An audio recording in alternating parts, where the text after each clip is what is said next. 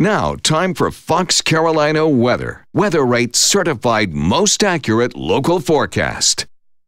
Widespread rain is expected to continue across our area with a few thunderstorms over the next several hours, though most of this wet weather will clear out toward the end of the day, leading to some sunshine coming through. Once you get past about 2 p.m., there's only a 30% chance for rain as a breeze kicks up. Temperatures will reach the low to mid 60s in most spots, with upper 60s possible farther to the south. After today, tomorrow stays generally cloudy with a small chance at rain in the evening, but most of the day will be dry in the 60s.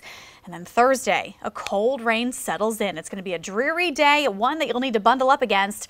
And then it looks a lot nicer. Friday into the weekend should stay in the 60s with plenty of sunshine. Make sure you watch us on The Morning News. We're on from 4:30 until 9 a.m. We also have another show at 10 a.m. Plus, we have the 4, 5, 10, and 11 o'clock newscasts for the latest in news and weather.